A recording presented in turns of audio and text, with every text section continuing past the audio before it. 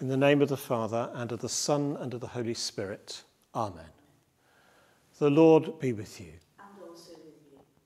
As we come together to worship on this Remembrance Sunday, we are reminded of humanity's inhumanity, of our willingness to offend against God's peace, of our willingness to go to war with one another and cause untold misery. But we're reminded also of God's love, the love of Christ, the love that gives its life for another. So let us confess to God the sins and shortcomings of the world, its pride, its selfishness, its greed, its evil distortions and hatreds. Let us confess our share in what is wrong and our failure to seek and establish that peace which God wills for all his children.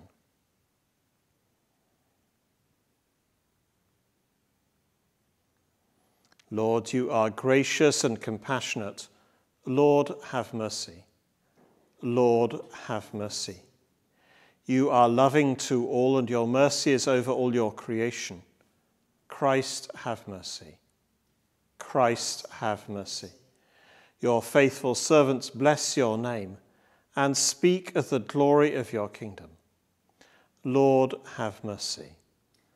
Lord, have mercy. May Almighty God have mercy on us, forgive us our sins, and bring us to everlasting life. Through Christ our Lord. Amen.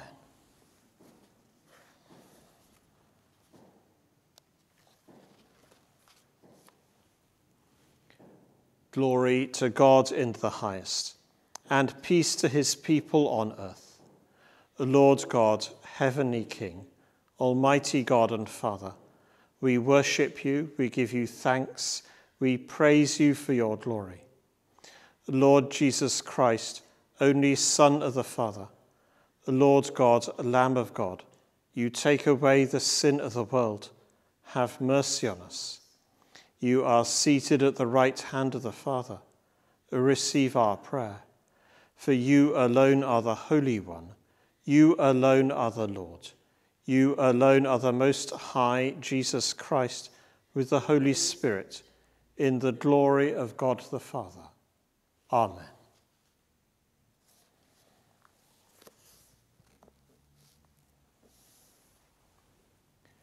Let us pray for the peace of God's world.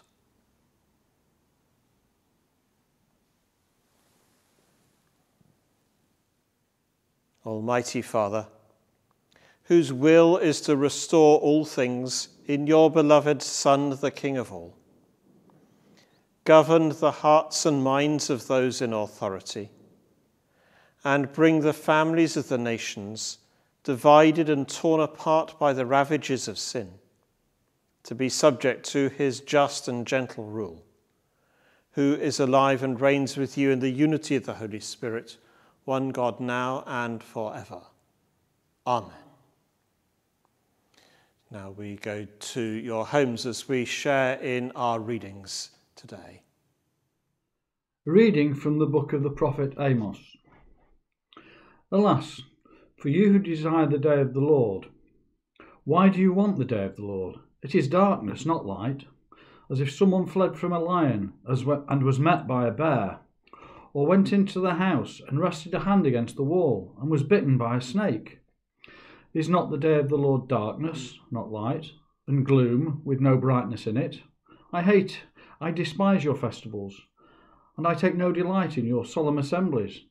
Even though you offer me burnt offerings and grain offerings, I will not accept them.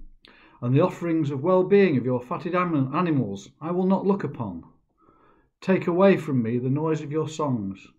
I will not listen to the melody of your harps, but let justice roll down like waters, and righteousness like an ever-flowing stream. This is the word of the Lord. Psalm 70. The response is, You are my helper and deliverer. O Lord, make haste to help me. You are my helper and deliverer. O Lord, make haste to help me. Be pleased, O God, to deliver me. O Lord, make haste to help me. Let those who seek my life be ashamed and altogether dismayed. Let those who take pleasure in my misfortune draw back and be disgraced. You are my helper and deliverer. O Lord, make haste to help me. Let those who say to me, Aha, and gloat over me turn back, because they are ashamed. Let all who seek you rejoice and be glad in you. Let those who love your salvation say forever, Great is the Lord. You are my helper and deliverer. O Lord, make haste to help me. But as for me, I am poor and needy. Come to me speedily, O God. You are my helper and my deliverer. O Lord, do not tarry. You are my helper and deliverer. O Lord, make haste to help me. Second reading, the First Thessalonians 4, chapter 4, 13 to 18. A reading from the first letter of Paul to the Thessalonians. We do not want you to be uninformed, brothers and sisters, about those who have died, so that you may not grieve as others do who have no hope. For since we believe that Jesus died and rose again, even so, though through Jesus, God will bring with him those who have died. For this we declare to you by the word of the Lord, that we who are all alive are left until the coming of the Lord. By no means precede those who have died, but the Lord himself, with a cry of command and the archangel's call and the sound of God's trumpet, will descend from heaven, and the dead in Christ will rise first. Then we who are alive, who are left, will be caught up in the clouds together with them to meet the Lord in the air, and so we will be with the Lord forever, and therefore encourage one another with these words. This is the word of the Lord. Thanks be to God. Alleluia, alleluia. Blessed are the poor in spirit, for theirs is the kingdom of heaven. Alleluia. The Lord be with you. And also with you. Hear the gospel of our Lord Jesus Christ according to Matthew. Glory to you, O Lord. Jesus spoke this parable to the disciples. The kingdom of heaven will be like this. 10 bridesmaids took their lamps and went to meet the bridegroom. 5 of them were foolish and 5 were wise. When the foolish took their lamps, they took no oil with them, but the wise took flasks of oil with their lamps. As the bridegroom was delayed, all of them became drowsy and slept. But at midnight there was a shout, "Look, here is the bridegroom, come out to meet him." Then all those bridesmaids got up and trimmed their lamps. The foolish said to the wise, "Give us some of your oil, for our lamps are going out." But the wise replied, "No, there will not be enough for you and for us. You had better go to the dealers and buy some for yourselves." And while they went to buy it, the bridegroom came, and those who were ready went with him into the wedding banquet, and the door was shut. Later the other bridesmaids came also, saying, "Lord, Lord, open to us." But he replied, "Truly I tell you, I do not know you. Keep awake, therefore, for you know neither the day nor the hour." This is the gospel of the Lord. Praise to you, O Christ. May I speak in the name of God the Creator, Jesus Christ, the Holy Spirit the Comforter. Amen. This period of remembrance is a difficult time for many. Last week our thoughts were with those we love but see no more, on All Saints' Day. there are all manner of emotions which are heightened, and none more so than when we commemorate those who have died in war or as a result of warfare. We recall lives which have been lost and conflicts between our own and other nations. We symbolise this with the wearing of the red poppies as a symbol of the blood shed and the blossom of life resurrected. Our scripture readings remind us of unsettling times in the past. The prophet Amos, in the 8th century before Christ, re-envisions the day of the Lord, not as a joyful event to be looked forward to, but as a challenging day of judgment. He acknowledges that, though Israel does offer worship to God, this is unacceptable if it's not matched with justice. And we hear, in the letter to the Thessalonians, Paul is dealing with concerns expressed. Neither he nor Jesus, God's Son, have come back before some of their number have died. It is describing a time of waiting and hoping, with no certainty of the outcome, it appears to them. Even the tale of the 10 bridesmaids contains a warning about being prepared, ready, and staying alert.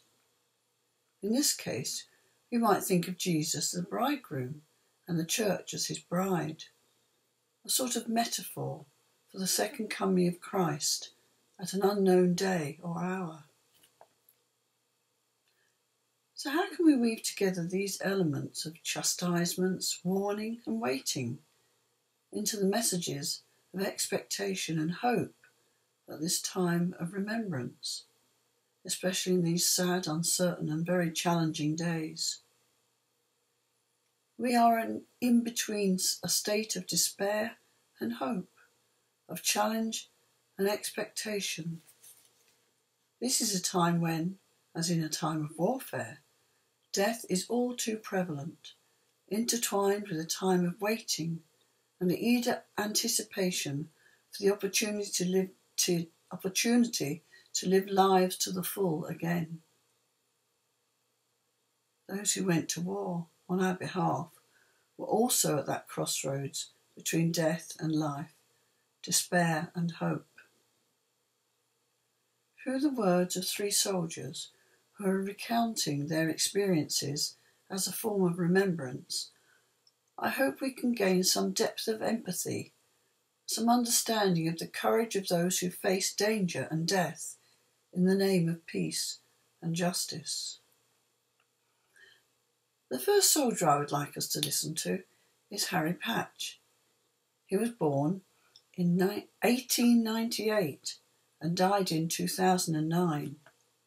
He died at the ripe old age of 111, and for a time he was the oldest man in Europe. He fought in the trenches on the Western Front, and he became the longest surviving combat soldier of World War I.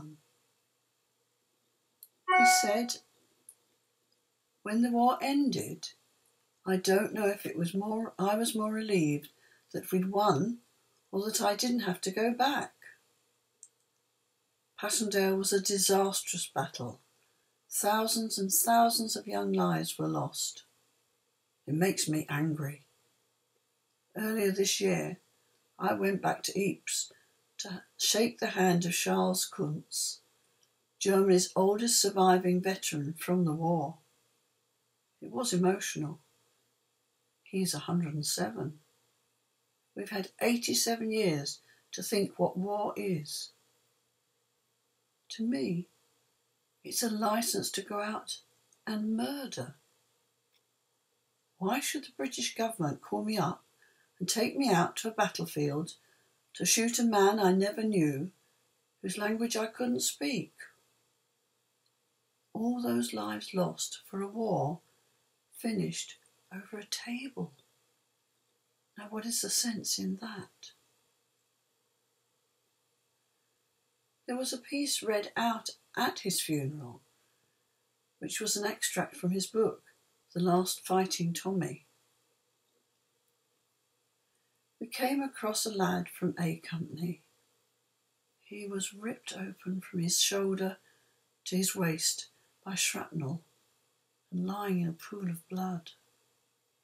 When we got to him, he said, "Shoot me." He was beyond human help, and before we could even draw a revolver, he was dead. The final word he uttered was, "Mother." I remember that lad in particular. It's an image that has haunted me all my life, seared into my mind. Harry's funeral was held at Wells Cathedral, and the bells were rung 111 times, once for each year of his life.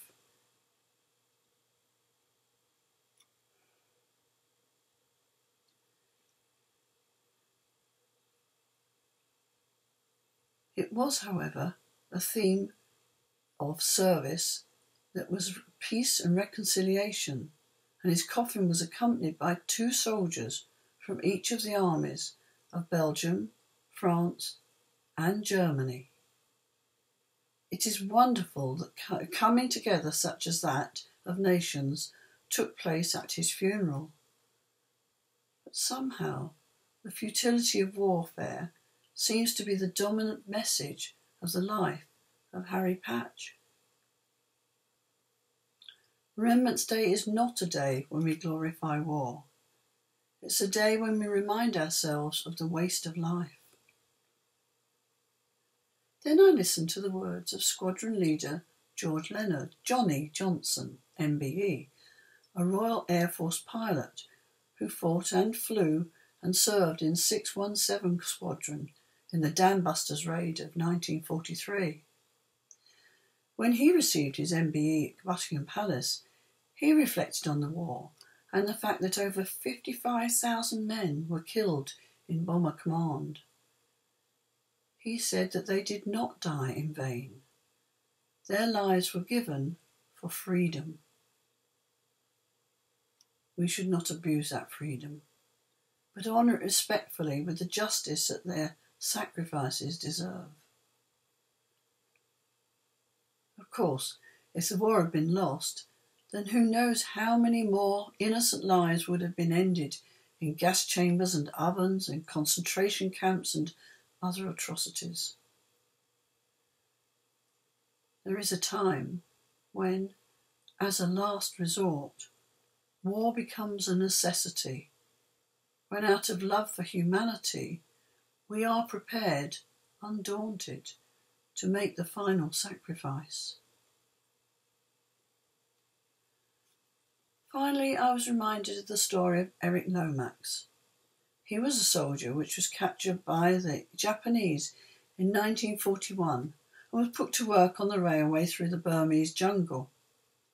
He was accused of being a spy and sent to the Japanese Army Secret Police.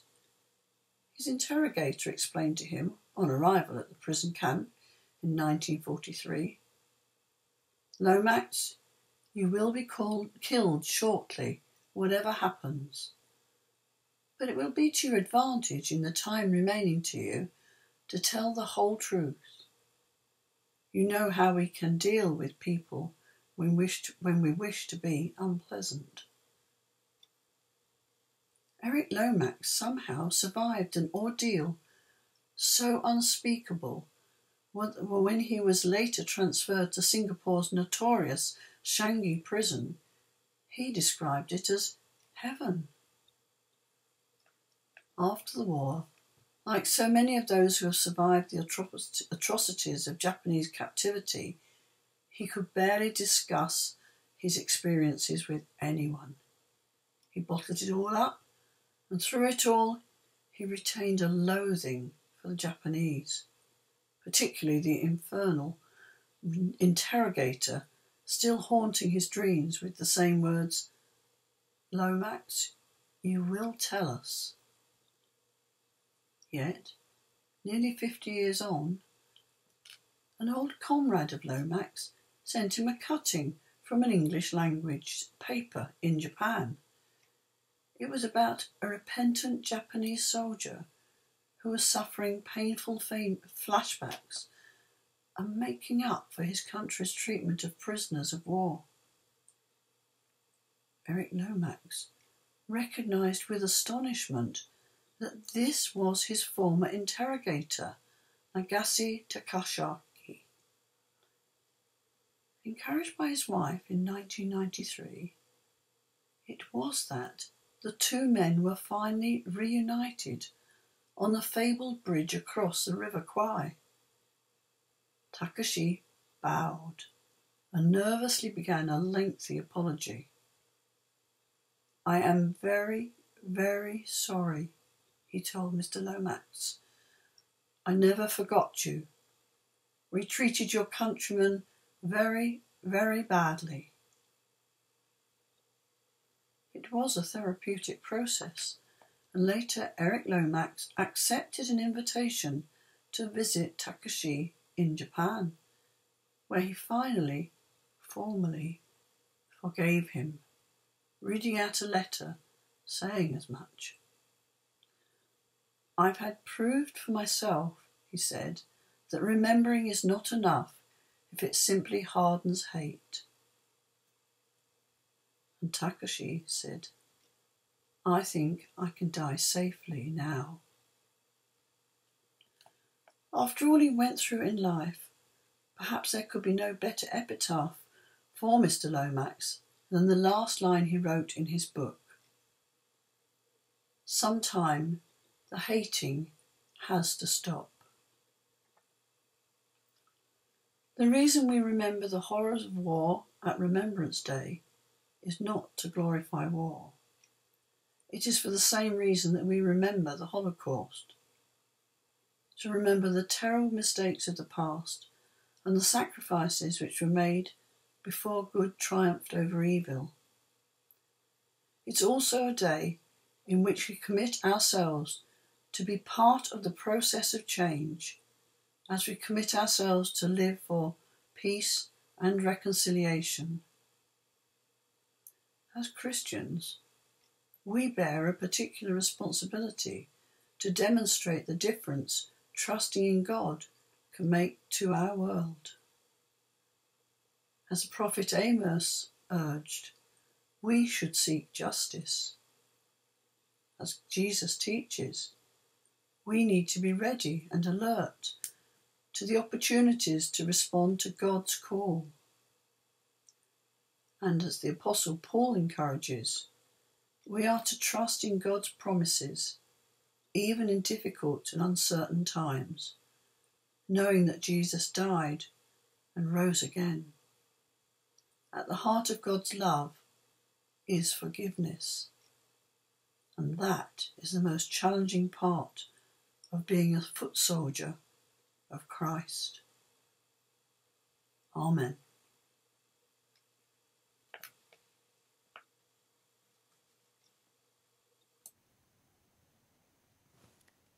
We believe in one God, the Father, the Almighty, maker of heaven and earth, of all that is seen and unseen.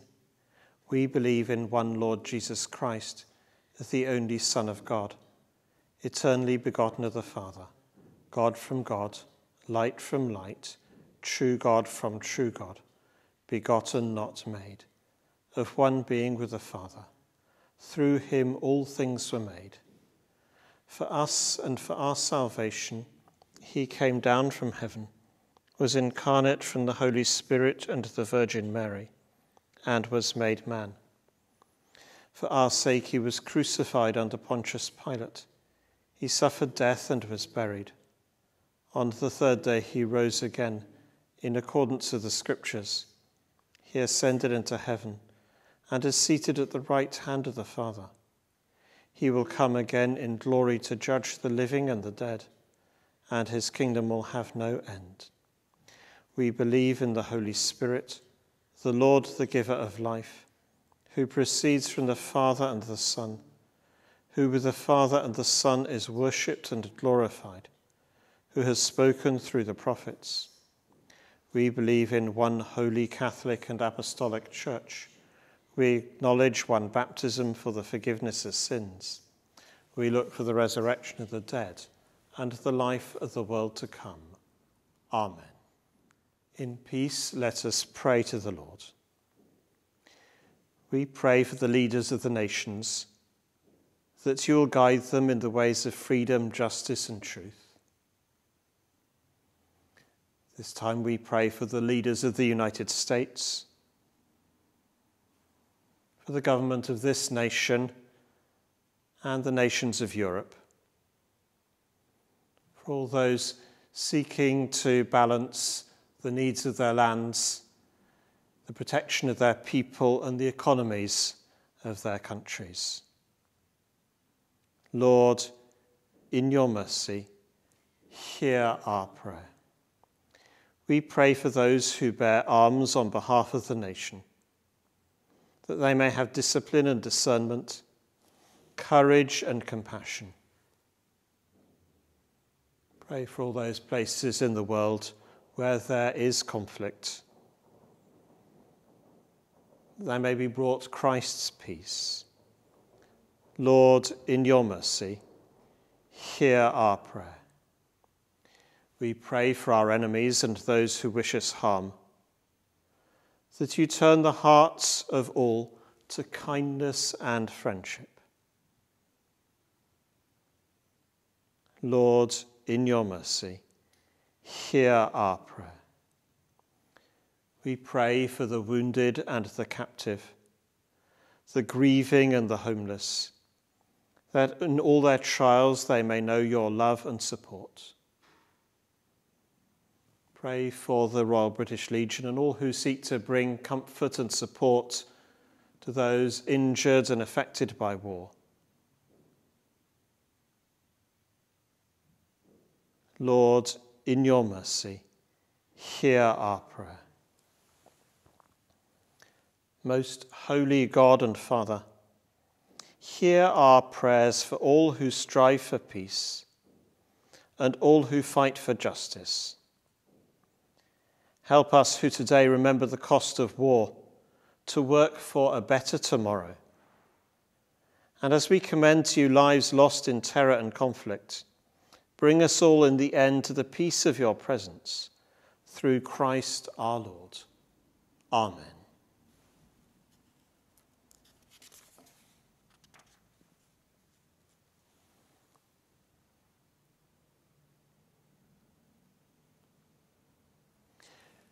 Jesus said, "Peace I leave with you, my peace I give to you. I do not give to you as the world gives." The peace of the Lord be always with you. And also with you.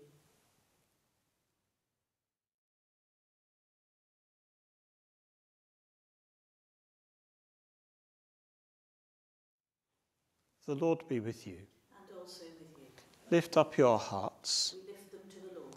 Let us give thanks to the Lord our God. It is right to give thanks and praise. You are worthy of our thanks and praise, Lord God of truth. For by the breath of your mouth you have spoken your word, and all things have come into being. You fashioned us in your image and placed us in the garden of your delight. Though we chose the path of rebellion, you would not abandon your own.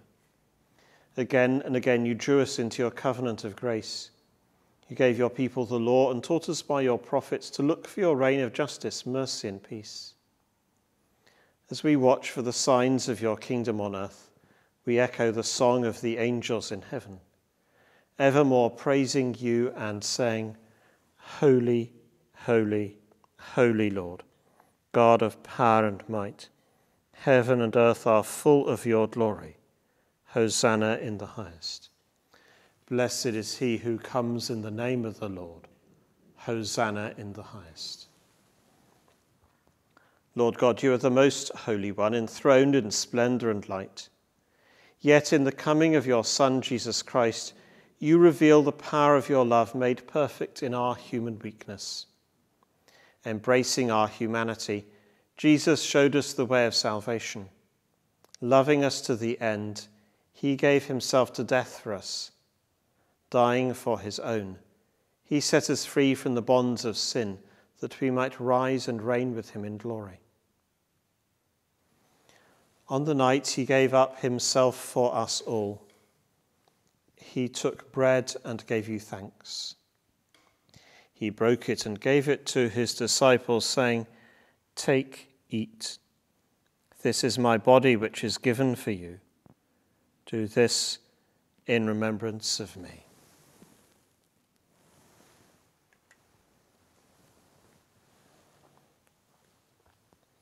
In the same way, after supper, he took the cup and gave you thanks.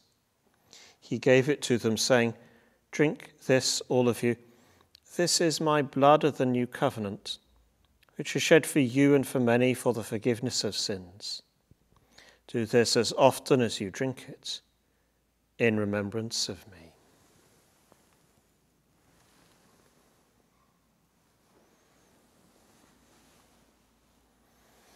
Therefore, we proclaim the death that he suffered on the cross. We celebrate his resurrection, his bursting from the tomb. We rejoice that he reigns at your right hand on high, and we long for his coming in glory. As we recall the one perfect sacrifice of our redemption, Father, by your Holy Spirit, let these gifts of your creation be to us the body and blood of our Lord Jesus Christ. Form us into the likeness of Christ and make us a perfect offering in your sight. Look with favour on your people, and in your mercy hear the cry of our hearts. Bless the earth, heal the sick, let the oppressed go free, and fill your church with power from on high. Gather your people from the ends of the earth to feast with Mary, the Mother of God, Mary Magdalene, the apostles, and all your saints, at the table in your kingdom where the new creation is brought to perfection, in Jesus Christ our Lord, by whom and with whom and in whom, in the unity of the Holy Spirit, all honour and glory be yours, Almighty Father, for ever and ever. Amen.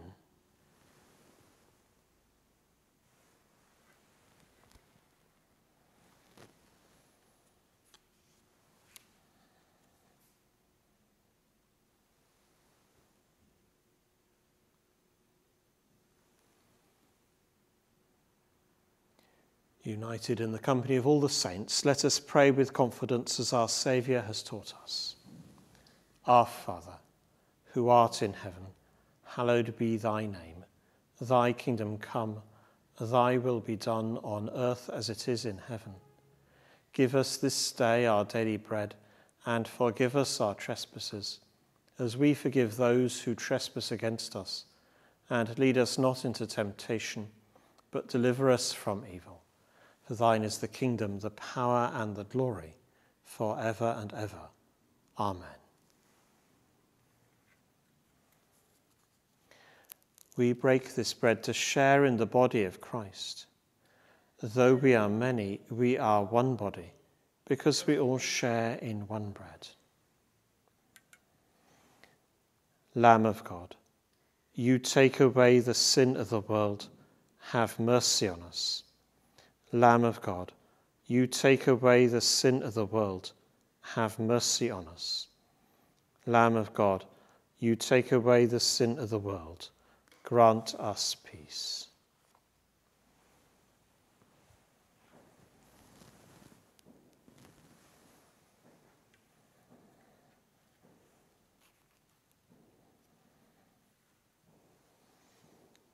Behold the Lamb of God who takes away the sin of the world. Blessed are those who are called to his supper. Lord, I am not worthy to receive you, but only say the word and I shall be healed.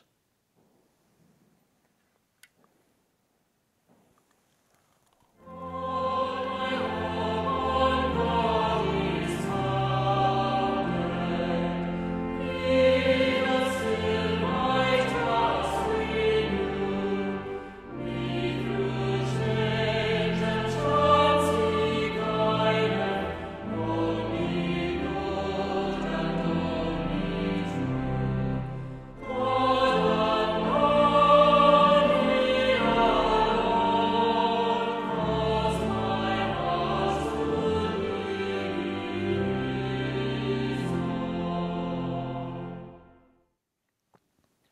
Let us pray. God of peace, whose Son Jesus Christ proclaimed the kingdom and restored the broken to wholeness of life, look with compassion on the anguish of the world, and by your healing power make whole both people and nations, through our Lord and Saviour, Jesus Christ. Amen.